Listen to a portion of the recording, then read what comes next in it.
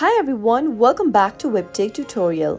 In today's video, I'm going to show you how to add Amazon Kindle to Amazon account. Watch the video till the end and don't forget to subscribe to our channel by hitting that subscribe button. Press the notification bell icon so that you'll never miss another upcoming upload from us. If you've just downloaded Kindle application and you'd like to add it on your Amazon account, then the process is quite simple. Tap open Kindle application from the app drawer and you'll end up in the login screen. The first thing you'll need to do is to register your Kindle when you use it for the first time. If you already have an Amazon account, you can simply type in your Amazon account's credentials in the text boxes. But if you don't have one, you'll need to start off and create a new Amazon account by tapping on Create a New Amazon Account at the bottom. But if you already have an Amazon account, go to the first text box where it says email or phone number and type in your Amazon account's credential. Make sure to enter the email that you've registered with Amazon and head over to the password box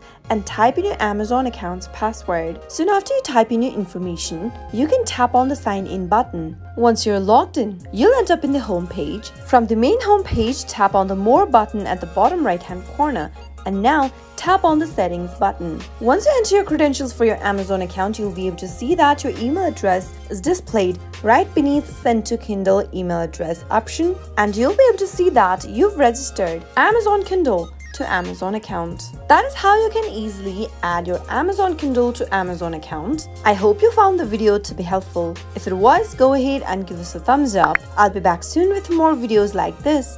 Thank you for watching.